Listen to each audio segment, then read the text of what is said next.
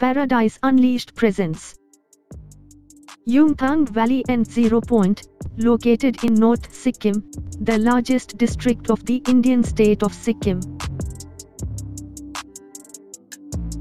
Situated in North Sikkim, Yumthang Valley is a paradise on earth, which is full of natural wonders and picturesque beauty. It is home to a zillion flowers, spectacular mountains and a serene river. Its breathtaking and magical surroundings make it a must-visit place for every traveler. It sits at an elevation of 3,564 meters, that is 11,693 feet above sea level, and is at a distance of about 150 kilometers from the state capital Gangtok.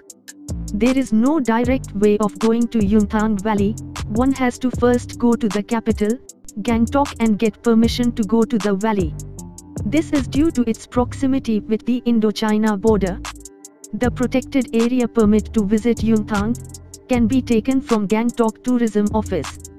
The best way to visit Yumthang is to travel to Lachung from Gangtok, which is about 125 kilometers, by a shared or personal vehicle and stay overnight. It is not feasible to travel to Yumthang directly from Gangtok in a day, as the region is prone to fogs and becomes dark very early. From Lachung, the drive to Yumthang takes just around an hour, and the road is lined with colorful blooming flowers, making for a soothing and spectacular ride. Yumthang Valley is extremely picturesque, with green slopes covered with trees, yaks grazing in the flower-spangled grassy plains below, and a river flowing right through the valley. The serene and tranquil air of the valley cannot be described in words. A single visit there can leave the visitor in an enchanted state for weeks. It also happens to be situated at what is called the tree line, the altitude above which there are no trees. This makes the Yumthang Valley unique in that it has trees and rhododendrons, and yet abounds in tiny, low-growing Himalayan flowers. Yumthang Valley is popularly known as Valley of Flowers and is home to the Singaba Rhododendron Sanctuary, which has over 24 species of the rhododendron, the state flower. The flowering season is from late February to mid-June, when innumerable flowers bloom to carpet the valley in multicolored hues of rainbow. Rhododendrons are shrubs or trees, and different species of rhododendron cover different large stretches of the valley. You can see some great species such as Arboretum, Grande, Nivelle, the state flower, etc. Other than rhododendrons, there are flowers such as iris, primulas, cobra lilies, louseworts, poppies, etc. State Forest Department holds International Rhododendron Festival here annually between March to May during the peak flowering season. In spring, the valley looks like a collage of little forests of different colors. The flowering of rhododendrons is over by May end.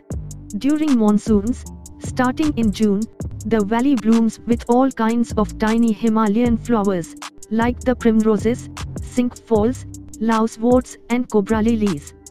This is a much more enchanting scenario, but takes a keen viewer, with an eye for detail, to truly appreciate. Yumthang Valley remains closed for tourists between December and March due to the heavy snowfall in the region.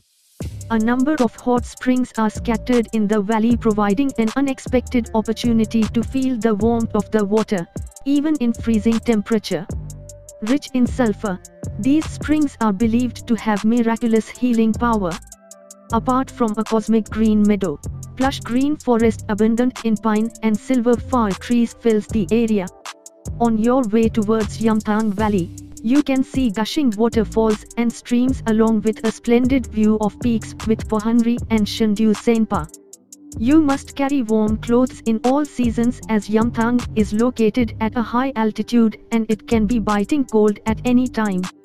Also, carry medication for high altitude sickness.